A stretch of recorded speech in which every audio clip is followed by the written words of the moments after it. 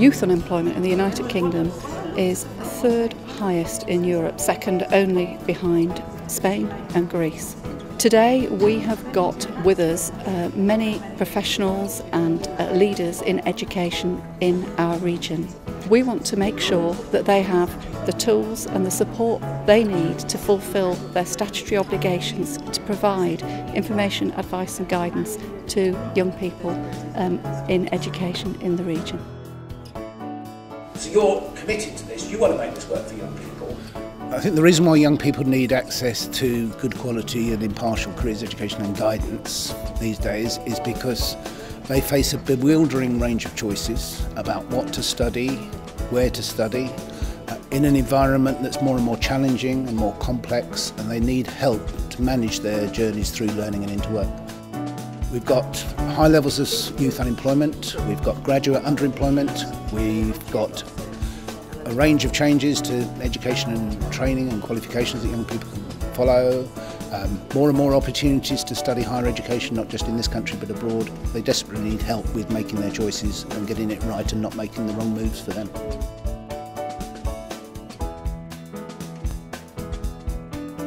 I think there have been an incredibly large amount of changes for schools to come to terms with over recent years. Obviously the big changes in legislation which have given schools their new duties around careers guidance, but that alongside the financial constraints that schools are facing at the moment really puts a big challenge on how schools develop programmes to make sure young people get the right support to progress into post-16 learning. So I think that schools are making a really good job at changing what they do, but there's a long way to go and there's a lot of work to do around changing the careers education programme to make sure that it offers that broader support and putting personalised programmes in for young people to help them with their progression needs. I work for a head partnership. I'm an ex-head teacher, retired, not sacked. We are working with businesses, and there is a tremendous appetite for businesses to work in schools, both to help shape this area of curriculum work, but also to actually provide some extra capacity. And schools and colleges should be crying out for this sort of help and assistance and extra capacity to fulfil their obligations in terms of careers learning and careers guidance. And we feel as though working with Aspire I, we've got a solution for schools and a solution for colleges. And this is a service we're calling Venture, and we're bylining it Live a Life Less Ordinary. It's an exciting new product. It's a development of things that we've done in the past, and it's about the opportunities that exist for young people here in the UK to work, to study, to train, to live in other countries. In a sense, it's about broadening opportunity. There is no other service that exists like this. It brings everything together in one place. It gives you the background, it enables you to make the choice, to make the decision if it's right for you, and then it gives you the specifics.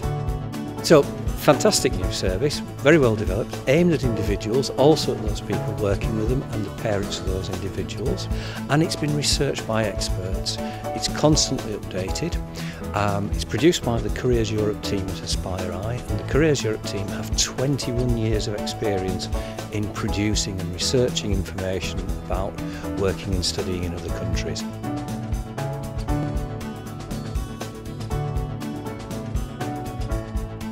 I think the Careers Live event has been a real opportunity for like-minded people to come together to try and understand a very complicated landscape. I think it's fundamentally important that we have an agreed understanding of where we are, what we should be doing.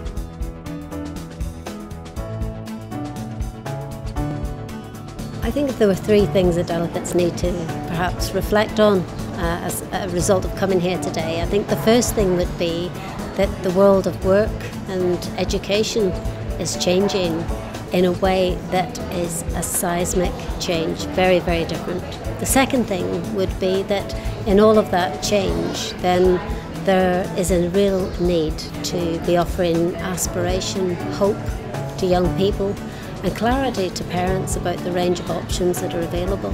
And I think some of the presentations we heard today are giving us examples of innovation, new ways of actually communicating. And I think the third thing really would be that where we are at the present time is we've got to get more employers to step up and offer opportunities, particularly to young people, whether it's work experience, mentoring, work shadowing, inspiring young people to be thinking about future possibilities.